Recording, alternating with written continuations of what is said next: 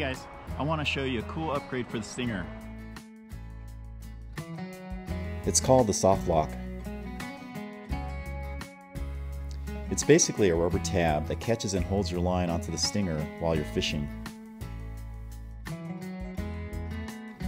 It's flexible, so it allows you to pull more line out as needed. Winding line in is the same as before. You won't even know it's there. You can just let go of the line after and the soft lock will catch it automatically. To install the soft lock on the Stinger comp, first remove the foam fly trap. Now install the new one. Insert the tabs on the soft lock plate into the first two holes on the Stinger spool.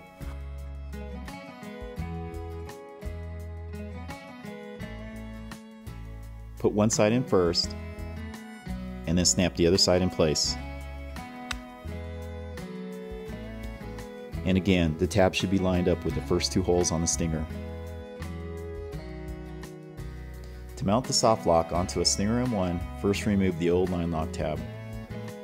Feed the new soft lock tab through the holes in the front M1 spool. Just snap it in place, and you're done. Alright, that's it. Thanks.